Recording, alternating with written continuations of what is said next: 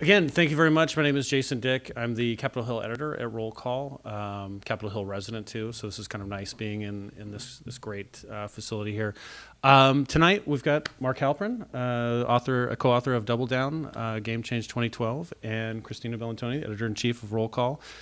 Christina and Mark have also actually been on the trail at the same time together, so they have some shared experiences from the previous campaign. And I just wanted to say a couple of things about the book before we start our discussion with Mark, and that's that one of the things that Christina and I were talking about the book is, there are so many books that come out every campaign trail. I mean, I get them as the Capitol Hill editor, and Game Change and Double Down probably are two of the books that are the most read and engaged among the people who are interested in politics. And we were thinking about what might be the reasons for that. And, the reasons that we go into politics, or the reasons we go into journalism. And we thought, well, actually the reason that we went into journalism and moved to Washington and got into politics is not because we wanted to be hated by the rest of the country. It was actually because it's fun. It's fun. There's a human element to it. These are some of the big questions that you pursue when you're looking at politics and why people run and why people want to run things. And this is one of the things that is reflected very well particularly in Double Down. There's a humor to it. There's a touch of humanity to the characters, and that's one of the things that I think that comes through quite well. And with that, I think that's a nice transition to one of Christina's questions. Hi, everybody. Thanks for being here. Yes, Mark and I, in fact, were seatmates on the Obama plane in 2008, many a turn. And just like Jason said, I was fascinated by Game Change and obviously Double Down as well. And we're going to talk a lot about different candidates that might be running now again in 2016. But I'd like to start with President Obama because for us, we really try to understand how he interacts with Congress. How does he get at achieving anything in his agenda? The Affordable Care Act was a major component of that. That was sort of the one crowning achievement of his first term. How do you see his relationship with Congress and what you particularly saw as he approached running for a second term, and how did that affect what's happening today? All right, that's a lot for the first question. You're not warming me up. Thank you both for kind words about the book. Thank you all for coming. I love coming to D.C., although I don't live here. I grew up in Bethesda, but when I became the political director of ABC News back in 1997, I asked my bosses if rather than covering politics from inside the Beltway, I could live on the Upper West Side of Manhattan. I told them I wanted to be more in touch with the real lives of real people. And amazingly, they bought that. So I live in New York, but I travel a lot. I've covered politics in 49 of 50 states, and I do like coming here occasionally to try to understand what's going on. The president's relationship with Congress is just a huge topic that has been written about by Roll Call, and we write about it in the book. I mean, it's been one of the biggest issues of his campaign, of his presidency.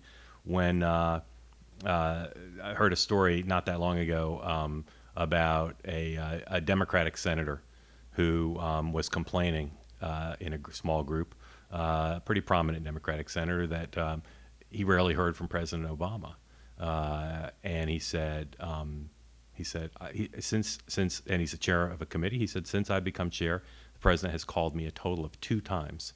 And one of the other people at the table said, you shouldn't say that so loud because there are a lot of Democrats who've been called less than that, and they'd be upset that that you've been called 2 times. It is the case that if you did a focus group of Republican members and Democratic members, their critique of the president's relationship with Congress, the state of it and why it's the way it is, would be almost identical. And in a city and a legislative body where the parties rarely agree on anything, that's quite striking, that they would agree that the president hasn't reached out, that he's had people running legislative affairs at times who haven't been as sensitive to their needs as they would like, that on the Republican side, that he's done almost nothing to build ties to Speaker Boehner or Leader McConnell, and that in the context of both his reelect and until recently the midterms, he has seemed much more focused on his own political future and prospects than he has on his party's. In the book, we write about the fact that his legislative agenda after the Affordable Care Act passed and the and some of the other things he did in his first 2 years in office, dealing with the auto industry, dealing with the stimulus, dealing with financial re-regulation, that he got very little done and spent most of not just the election year 2012, but 2011, which we write about a fair amount in the book, not trying to pass anything, but trying to prepare for re-election so that he could win. And as he said, the fever would break in his calculation, and he'd be able to work with Congress and get things done because he'd have a renewed mandate after being reelected. That has worked out on some issues, had budget, had spending bill, had farm bill. But the big things that are the president's priorities, that have been his priorities since he first ran, and that all remain his priorities in this term: immigration reform, climate change, energy, tax reform, implementation of the Affordable Care Act, and some things on worker training and education, those remain undone. And because of his relationship with Congress, I think at this point, barring some unforeseen major event, I think it's difficult to see how he changes things. When he first got reelected, there was a period that most everybody here will recall where he did reach out. He had some dinners with Republican senators, and he seemed to be on a different path. Those have ended. And as we write about in the book, I'll just conclude by saying the president is an extraordinarily gifted guy. He got elected twice, president of the United States, under tough circumstances in both cases. There's no doubt that he's a great politician. But there are two things about him that I think are true that have most directly impacted what are not particularly good relationships with Congress. One is he only does, in any given case, what he perceives he needs to do and no more. Now, I'm extraordinarily sympathetic to that because I'm pretty much the same way. I do just what I need to do and no more. But sometimes you misjudge what it is that's enough to achieve what you want. And the other is he likes the people he likes, and he doesn't much like people he doesn't like. And he's not very good at faking it. He's got a poker face about some things.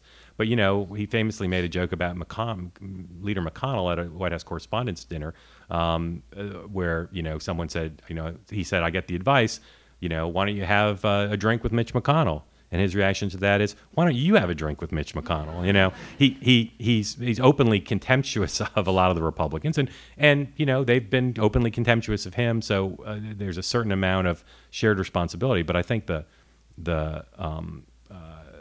president has not put in the time to build the kind of personal relationships that politics, pretty much any business, requires, and we're seeing the effects of that. They don't fear him, and they don't really like him, and that makes it difficult, not just Republicans, but a lot of Democrats as well. And on the flip side of that, you write about, of course, Uncle Joe, Vice President Joe Biden, who loved being in the Senate and made this body really part of his sort of core belief system. He's very different. He had been used as the liaison to Capitol Hill. You're not seeing that as much anymore. How do you think that's going to play out as he continues to decide whether he's going to run for president in 2016? I would, if I were cloned, I would have my clone just cover Joe Biden full time. There's really in my career, there's no one I've enjoyed covering more. He's just a great guy. He's entertaining, and I have a lot of respect for him. And I've been maybe not as hurt as he's been by how the Uncle Joe thing and how people perceive him as kind of a bumbler. But I've been surprised by it as he has, because he doesn't see himself that way. He's chairman of Foreign Relations, chairman of Judiciary, vice president of the United States, an extraordinarily accomplished guy, a great fingertip feel. We write in the book about his view of his own political skills, and he thinks, he, as Joe Biden would say, he literally thinks he's as good a politician as Bill Clinton. Now, maybe you could take exception with that, but that gives you a sense of the frame of mind he has. He was used on some pretty key negotiations. There's sometimes this misapprehension that he and Mitch McConnell are friends from the Senate. They're not. They don't really even like each other, but they can do business. They know, they have a nose for where the deal lies and how to get there. But largely, as I understand it, because Leader Reid has not appreciated some of the deals that have come out of Biden's involvement in brokering deals, he's largely been sidelined. I think that the story of his time as vice president from here to the end of this term is going to be a fascinating one as he grapples with whether to run, and whether he's able to run or not, the relevance that he can have. He doesn't want to spend the balance of the term doing nothing. he's always going to have a big role in foreign policy. And of course, as president's second terms wind down, foreign policy comes to the fore, and with recent developments, that's definitely true. So he's got that. But in terms of domestic policy, congressional relations, a visible national role, a big role in 2014 for candidates, I think that remains to be seen. I'm strongly of the belief that he will not run if Hillary Clinton runs. I think the only way to run against her sensibly is to really go after her. And these are two people who really like each other. In fact, we report in the book that they would often end phone calls with each other by saying, "I love you." Now, that is very uncommon in politics. Like not even the Cheney sisters end their calls that way. So there's a personal thing there, but there's also the reality that you'd have to run against her as an insurgent. He is not, Judiciary and our Foreign Relations are not great fundraising committees. So he's never had the kind of national fundraising base that a chair would normally have. They're probably the last two committees you'd want to chair if you wanted to build that Rolodex up. And so he'd have to run as a sitting vice president in an insurgent campaign against a close friend of his, where she's got a lock on every constituency in the party. So if she doesn't run, and I'm one who thinks she might not, more than most of our colleagues, but if she doesn't run, I think the story of the Democratic nomination is how formidable a front runner is he, if at all. If she does run, I think he's going to have a relatively low profile balance of his term. Well, she's absolutely frozen the field. Even the most active Democrats like Martin O'Malley, who are thinking about running if she doesn't, aren't doing very much by the standards of the last couple cycles. Occasional trips to early states, meeting with donors when they can, but nothing like what you would expect if she weren't there. And her super PACs are doing more than everybody else combined in both parties in terms of donors and grassroots. So he's got time, and like I said, if she doesn't run, he starts as the front runner, but I think he would quickly be overtaken by a lot of people because he doesn't have very much built up, and there is the Uncle Joe syndrome. I have been stunned. I would say since the president was reelected, the political development that has stunned me the most is the absolute lack of enthusiasm of him as a candidate, even if she doesn't run.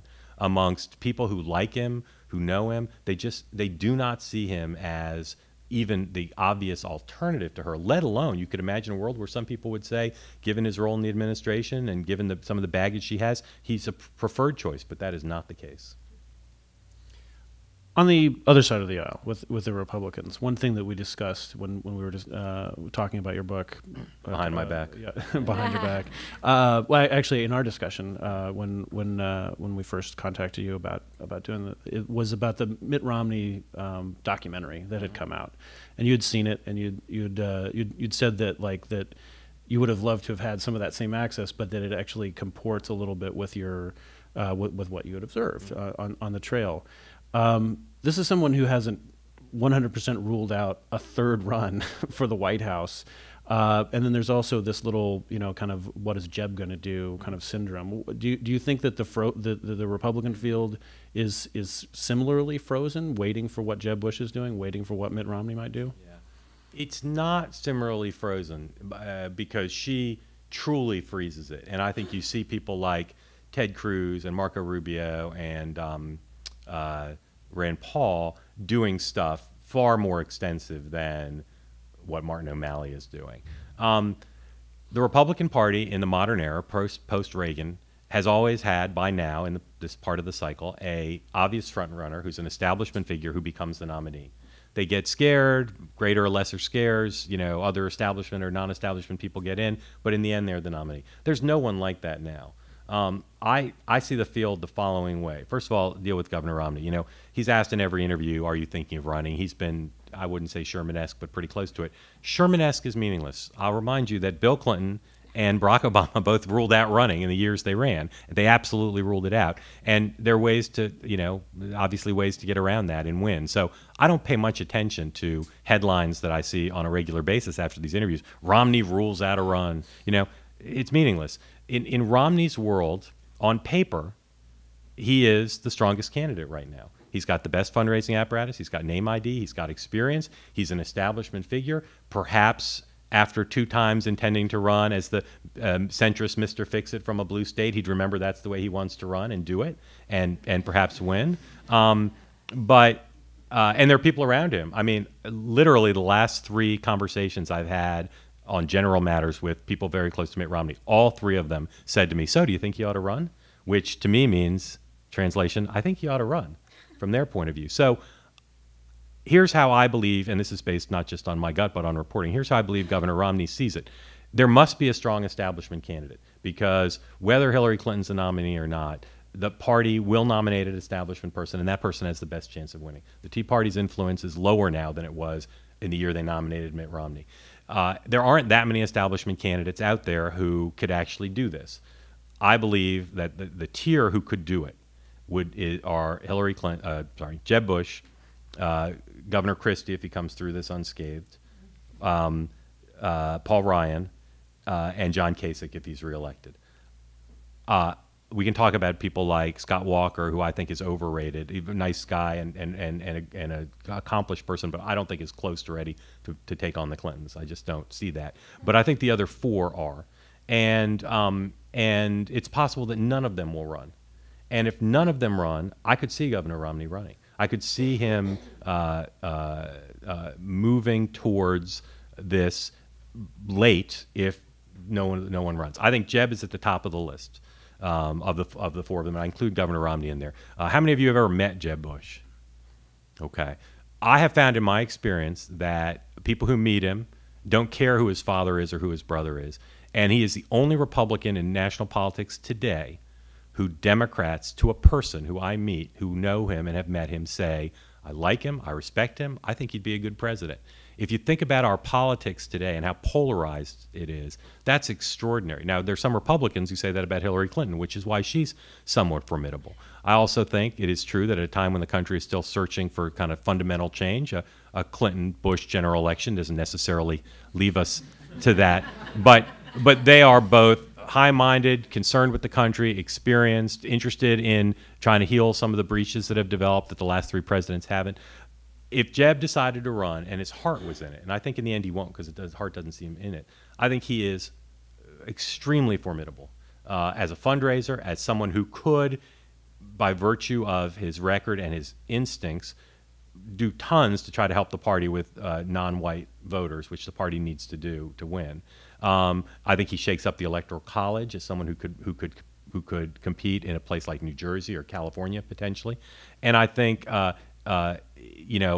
there's lots of ways to say what makes a strong presidential candidate. One way is the likability thing. Another way to think of the likability thing is, can you put them on halftime of Monday Night Football, Meet the Press, and The Tonight Show without their staff holding its collective breath throughout the appearance? Yes, you can with Jeb Bush, and there's not many other people in the field who can do that. So I put him at the top, but I don't think he'll run. Governor Christie, it's still not clear to me how he gets through this without the scandal getting closer to him and maybe much closer to him. I tend to believe people in public life when they say things in public. If he denies it, I'm willing to give him the benefit of the doubt. That's not true of most of my sources. And I think it's difficult for me to see these investigations not damaging him. If he runs, though, I think he's formidable. I think people have forgotten why not that long ago, when my magazine put him on the cover of for the second time and after he won re-election, why he was thought of as the front runner. And I think if this thing hadn't happened, he would be the front runner, and he would be the natural front runner. And I think Jeb Bush would probably be significantly less likely even than he is now. Ryan, I don't think will run. I think his kids are still too young. I think he doesn't want to raise money. But if the others stay out, he might. Kasich is, I think, the most intriguing. There's no perfect candidates. Governor Kasich does not have a great attention span. That is his one flaw. He can focus on a topic for about 45 seconds. There are things that come across a president's desk, like Putin, that require greater focus than 45 seconds.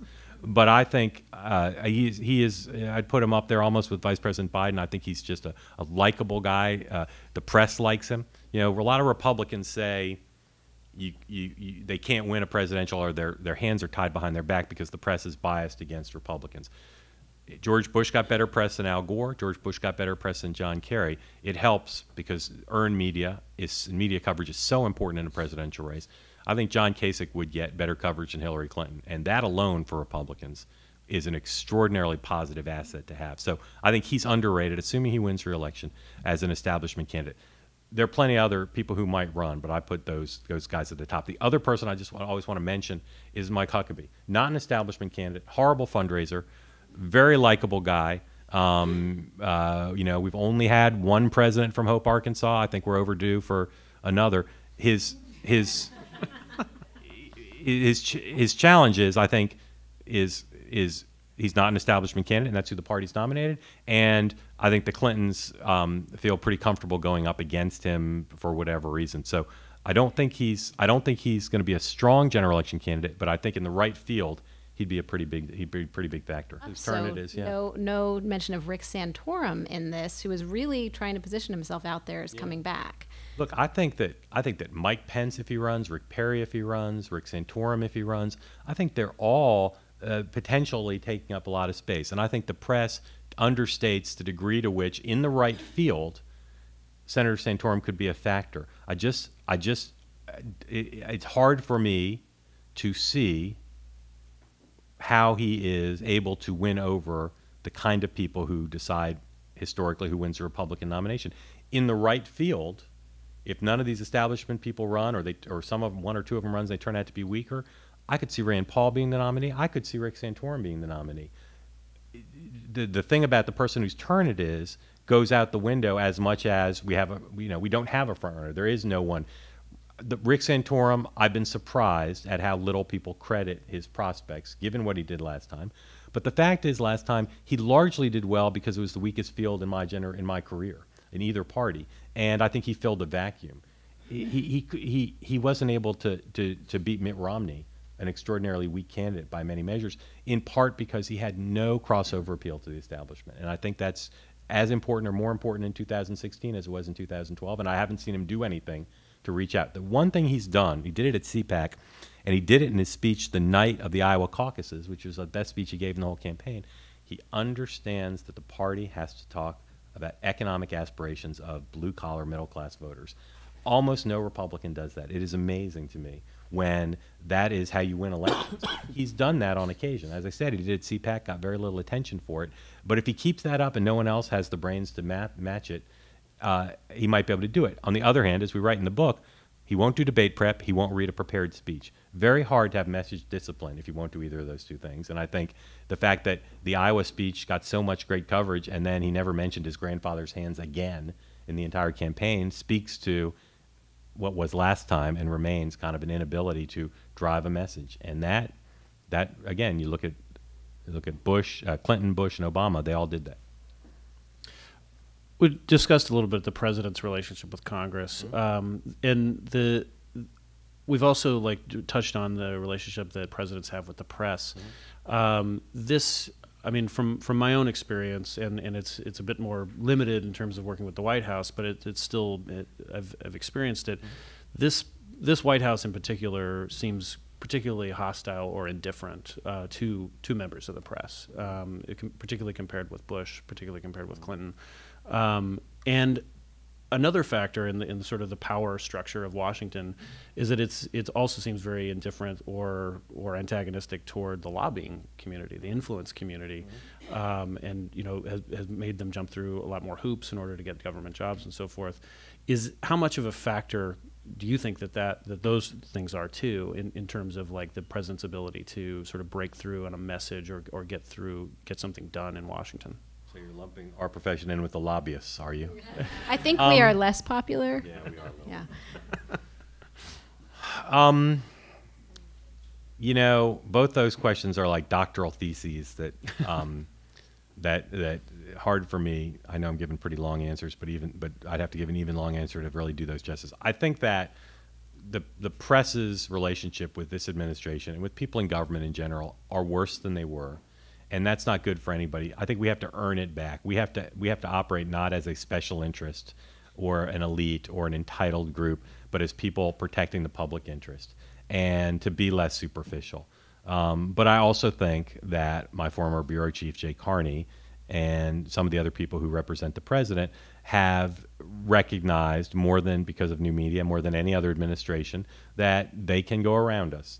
President Nixon went on laughing, but the options of going around us are far greater now, and I just think we have to earn back the legitimacy as an entity that's protecting the public interest and not people who fight with Jay Carney to get on TV. Difficult thing to do, but I think we have to do that. I also think that that it's all part of the general freak show downward partisan spiral that they don't want to ever engage in a position of weakness, and we're when we ask them questions, they're potentially in a position of weakness. So, has that hurt him? I think that he certainly doesn't get the kind of coverage he got in 2008 when he got more favorable coverage than anyone I've ever covered. And I was outspokenly critical of people in our business for not holding him accountable for a bunch of things. The example I always give is, he said he would take federal financing and for the general, and then he didn't. I'm not a big critic of the substantive decision because I think money in politics isn't a bad thing. But he if a Republican had done something like that, I think coverage would have been extraordinarily negative. So he gets more negative coverage than he did before, and I think they've not reacted well to that. I don't think he's reacted particularly well to it. No president likes negative coverage. They all feel misunderstood. But I've been surprised at the way that some of the staff has reacted to that. But I think we bear some of the responsibility for it. In terms of lobbyists, the president felt strongly as a candidate, and I think he does still in his heart, that special interests had too much influence of all sorts. Although maybe not labor unions, but other special interests, and has tried. You talked about how they made people jump through hoops. Some people have been critical of him for dropping the standards and letting too many lobbyists in the administration. I think that in general, the president and it's on a social level and practical level of First Lady, they just don't care about official Washington very much, and there's something nice about that. But I think it to some extent works against them, because official Washington, as much as influence is reduced by some metrics, is still pretty influential and particularly impacts his ability to get things done. So I think he should be, having some lobbyists over for basketball and golf and whatever to get things done. But at the same time, I applaud his keeping lobbyists at arm's length to the extent that it fulfills his commitment to try to have decisions made both in appearance and reality less influenced by moneyed special interests.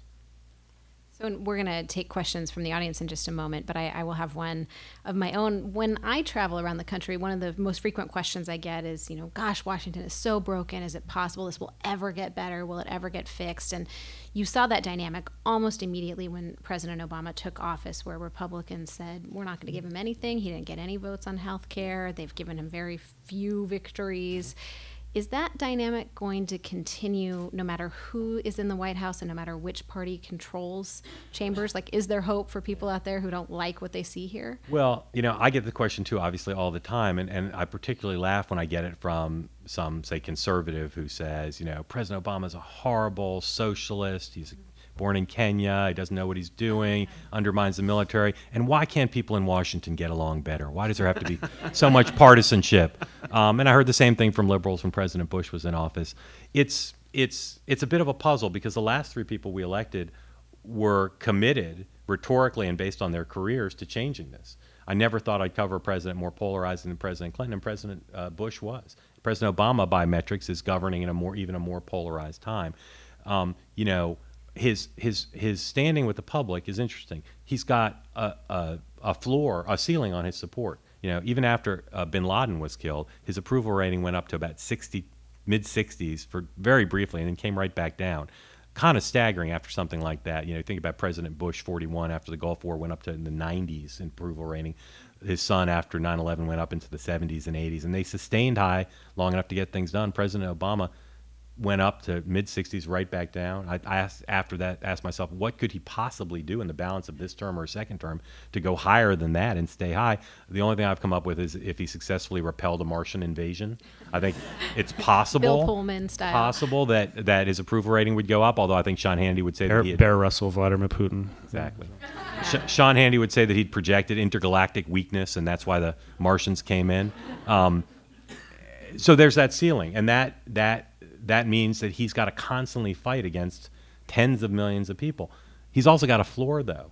You think about how bad the economy's been, about the way some things like the healthcare rollout's been mishandled. except in a very few polls, his approval rating's never gone below 40. Think about tough times, high unemployment, all this. 40% of the public is with him, apparently, no matter what. That floor is an extraordinary political asset. But I think it's also kind of made them hunker down because they got to keep that 40. And so he's got an incentive to be more partisan, because if he takes a risk and reaches out and the base doesn't like it, he gets down into 30s. That's when he's in real trouble. So what kind of person could reach out? Again, although Hillary Clinton has at times been amongst the most polarizing people in the country, when she was a senator, she was the most bipartisan member of Congress. She worked with Republicans. She prayed with Republicans. She reached out and built relations. Jeb Bush, I think, has that same potential. Not necessarily with Democrats in Congress, but as I said before, with Democrats around the country. I think they're pretty good hopes. John Kasich reaches out like crazy in Ohio and gets slapped back all the time by Democrats. I think he's an extraordinarily conciliatory figure. Again, on some policies he's pursued, they've inflamed the partisanship in that state. But if the last three guys couldn't do it, and in the wake of 9/11 and unemployment, it's hard to see who could do it. Now, that having been said, candidate Obama said you can't do health care in a partisan way, and then did. Biggest mistake of his presidency, as far as I'm concerned, although I understand why he did it. Wanted to get health care done, wanted universal coverage, couldn't do it any other way. But someone who came in and was willing to take more risks. If you go back, President Clinton came in, had all Democratic Congress, turned the beginning of his presidency over to George Mitchell and Dick Gephardt. Big mistake. President Bush came in and, with the exception of education, a few other issues, basically governed in a partisan way, and then rode 9/11 into the midterms in '94, Republican majorities. President Obama came in, Democratic majorities, let Harry Reid and Nancy Pelosi write the stimulus, did health care, auto, financial regulation in an almost exclusively partisan way. I think our chance lies in, if Congress is controlled by the opposite party at the beginning of a presidency, and the person's instincts and political judgment is, I got no choice but to do things in a bipartisan way, risk alienating the base. It would appear that means a Democratic president and Republican Congress if we're talking about 2016. I think that's our best chance. If Governor Romney had won, even though his party controls the House, I think Harry Reid and President Romney would have had an extraordinary relationship, given how much they dislike each other. But that's, to me, the recipe. And then it takes personality, and it takes somebody willing to say to his party or her party, we're for the good of the country, we're going to change the culture by having bipartisan bills. Possible to do. You know, early on, we faced a threat of a shutdown. President Obama and Hill leaders worked out a deal on a spending bill that was opposed by Nancy Pelosi and Michelle Bachmann. Nancy Pelosi thought it cut too much. Michelle Bachmann thought it cut too little. After that, I came up with my Pelosi-Bachmann rule. Any piece of legislation opposed by Michelle Bachmann and Nancy Pelosi should pass and will pass. And I think, although we won't have Michelle Bachmann to judge this, I think those kind of centrist coalitions where you have a joint whip operation, where Steny Hoyer and Eric Cantor and McCarthy figure out, how do we get to a majority? We've seen those in my career. We saw it on NAFTA. We've seen it on a few issues. It's hard to do in the current climate, but that's what it's going to take. I think we're going to open it up to some questions. This was an unusual case, both in terms of our reporting and in terms of writing about it. We didn't really want to write that it was us. We just didn't want to be part of it, but we felt we had to acknowledge it in the author's note. You know, because the book interviews are embargoed till after the election, and we do some reporting in real time and some after the election, but they're embargoed till after the election, and when the book comes out a year later. It rarely happened in either book that the process of our reporting had any impact. And normally, when we ask questions of people, they don't go tell their colleagues what we asked about. In this case, we stumbled upon something that someone learned that we knew and felt compelled to tell the president. That just, it's happened a handful of other times, but not at this level, and not to the extent to which it created actual news-making events.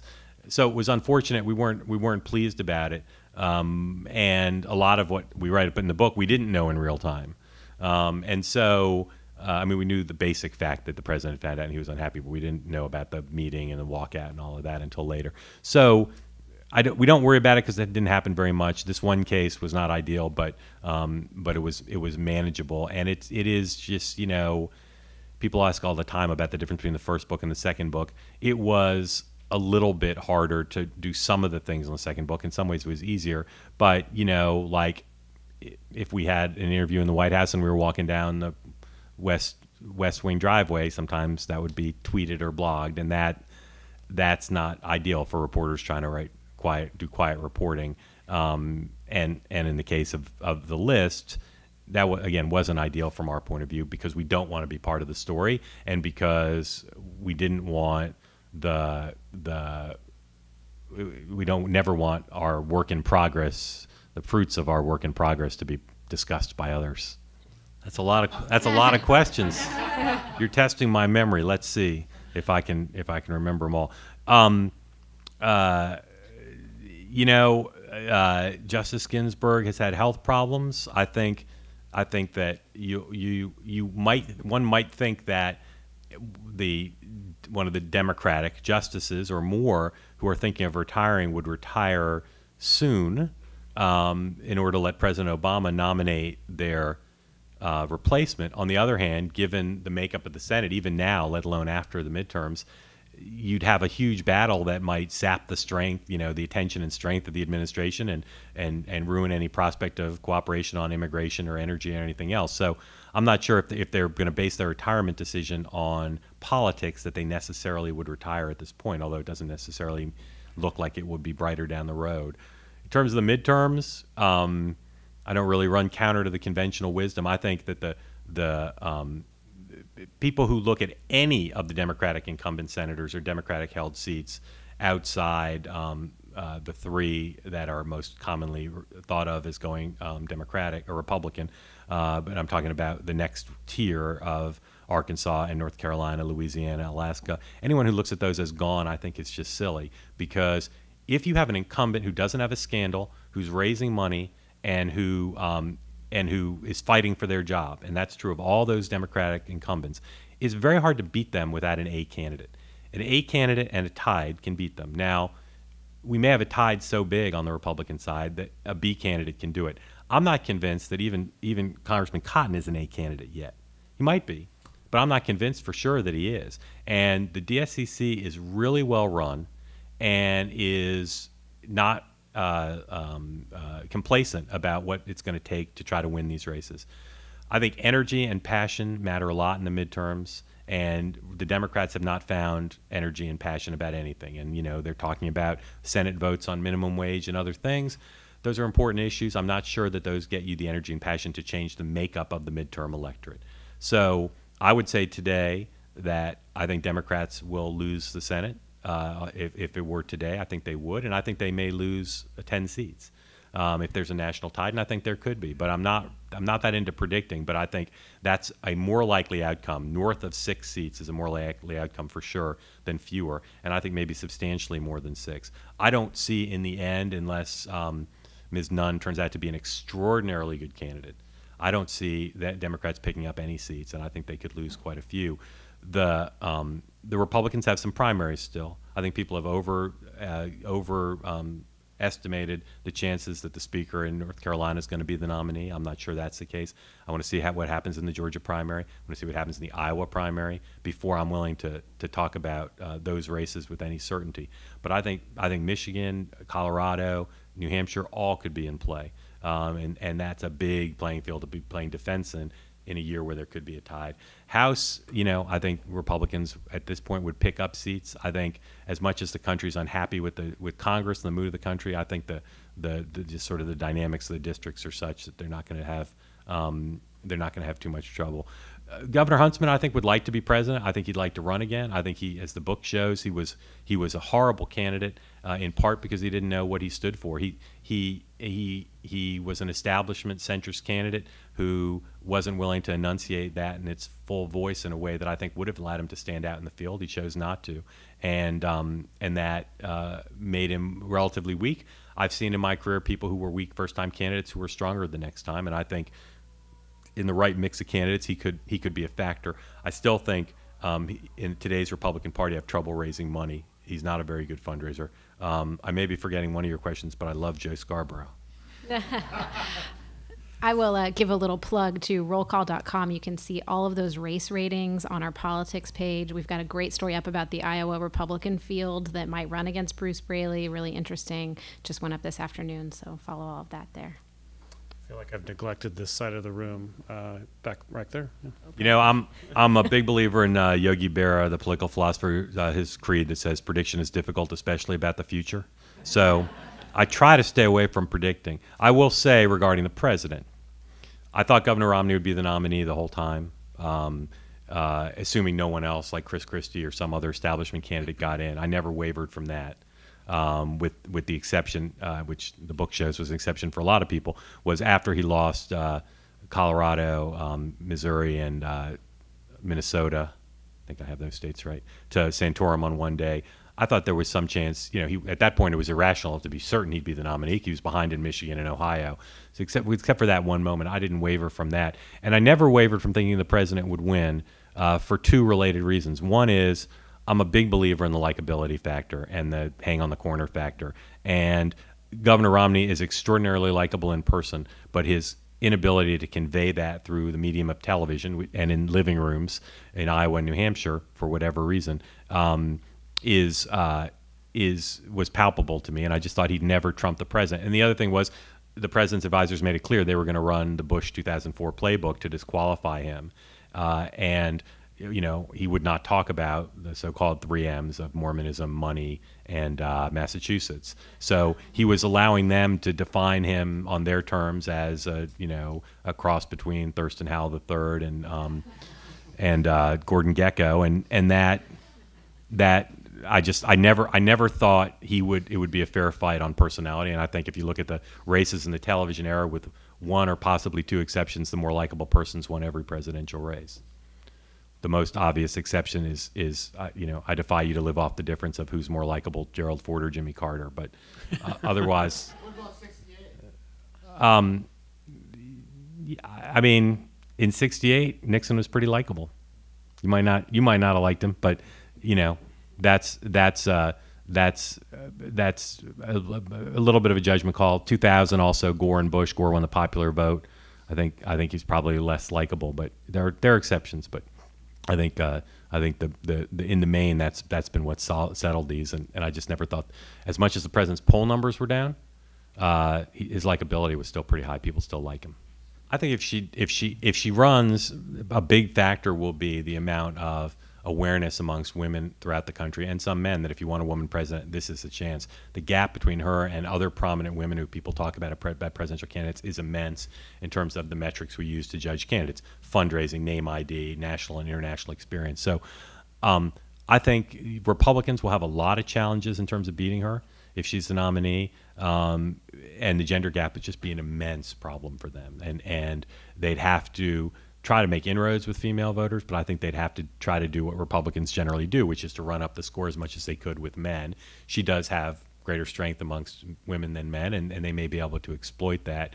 But I think in terms of volunteers and donors and endorsements from business people, female business people, I think it'd be an incredible asset for her. And I think, unlike last time when some of her advisors urged her to not emphasize that as part of her message, I think she would emphasize it. I'll say parenthetically, I think one of the biggest problems for her is what her message will be, what her forward-looking message will be beyond that. But I think that'd clearly be part of it. On climate, you know, she's a related problem is, you know, what is her view of a lot of the big issues that President Obama either hasn't dealt with or has dealt with and been criticized by the left or right or both. And I think on that and most of the other news-making pronouncements she's made since leaving the government, I think she's mostly just speaking her mind and maybe tentatively feeling out where safe ground is politically, but more speaking her mind. And I don't see in it, you know, nothing with the Clintons ever happens in a linear fashion. One of my favorite Bill Clinton expressions is, not his originally, but he likes to say, if you see a turtle on a fence post, you know it didn't get there by itself.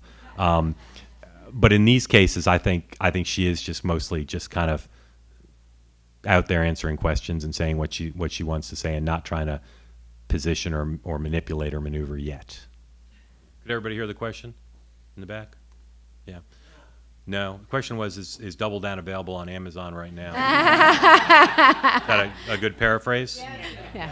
It is available. Question is, what can the president and his advisors do to try to break the gridlock and move things forward? Very difficult. It seems as if from the strategy that they've worked up with the Hill Democrats that they're going to spend this year doing what they spent the end of 2011 and all of 2012 doing, which is positioning to try to do better in the midterms. I think it's possible that if the economy improves, if they get a few breaks in some of these primaries on the Republican side, if some of the nominees or likely nominees on the Republican side turn out to be weaker than they seem, if they can win some of the big governors' races, I think they think 2015 can be brighter and they can move forward. They won't have the House, and so I think it's a little bit. My view is it's a little bit of a waste because beating up John Boehner and the Republicans for the rest of the year, the fever's not going to break in 2015 any more than it broke in 2013. I think the president should try to find bipartisan compromises and start meeting with Republicans on a regular basis. Part of why he stopped meeting with Republicans is because he met with Mitch McConnell once and John Boehner a few times, and nothing changed. And his attitude was, I'm not going to waste my time. I meet with them and nothing changes. Why should I keep meeting with them? If I were them, I'd meet with the Republican leadership every week.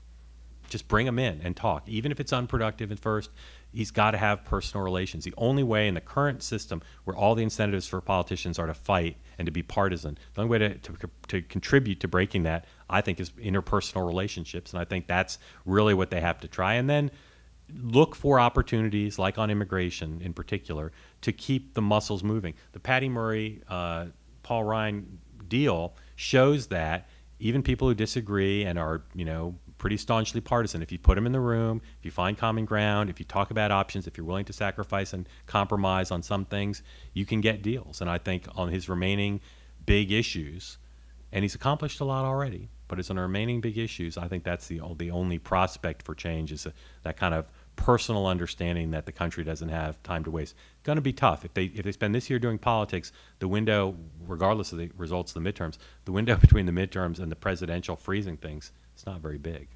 She's like an incumbent in many ways, and if you look at the last three incumbent presidents, all of whom have won re-election, only the second time in the country's history we've had three straight two-term presidents, it's in large part, I think, the factor number one, and this is not just my view, but the view of a lot of people who worked for those presidents, avoiding a nomination challenge is a huge advantage. It doesn't force you ideologically to the extreme wing of your party. It allows you to raise and spend money all with an eye on the general election. It allows you to be above the fray. Tons of advantages to that. So I think she's better off without a challenge. She's got a hold on not just fundraising, which is obviously a huge part of getting elected and nominated, but a hold on every constituency in the party. Labor likes her, gay and lesbians like her, African Americans like her, Hispanics like her, young people like her, women like her. There's a fool's errand to go after her at this point and try to beat her. Now, if somebody ran against her, you could imagine a world, and her strategists are very much concerned about this, you can imagine a world where she wins primary 70-30, and the headline is, Clinton loses 30% of the vote, psychological defeat, symbolic defeat. So I think they will do their best, if she runs, to keep everybody out. Because as popular as she is, 70-30 is a romp, but again, it could be cast in a different light. You name some of the people. I'd add Howard Dean to the list as possibly running against her, Governor Schweitzer maybe. But in the end, if she runs and if she does it right, if she plays her inside politics right, if she does her fundraising right, if she's got a super PAC that's and a research operation ready to kill anyone who runs against her, if she courts anyone who's talking about running, Al Gore kept everybody but Bill Bradley out of the race, and a lot of people wanted to be in that race. If she does her politics like Gore did, but not have that one person against her, I think she can keep everybody out of the race, and that would be just a mammoth advantage, particularly if you contrast it with what a fractious fight the Republicans are almost certainly going to have. All right. I mean, thank you very much, Mark. You'll be around for a few more minutes. Wanted to mention our next Roll Call Book Club is coming up in a short window, 2 weeks, and we're going to be reading the Centrist Manifesto. More about it on our website, rollcall.com. Thank you so much, Mark. Thank you all for hosting me. I really appreciate it. Thank you, Thank you. Christina Bellantoni.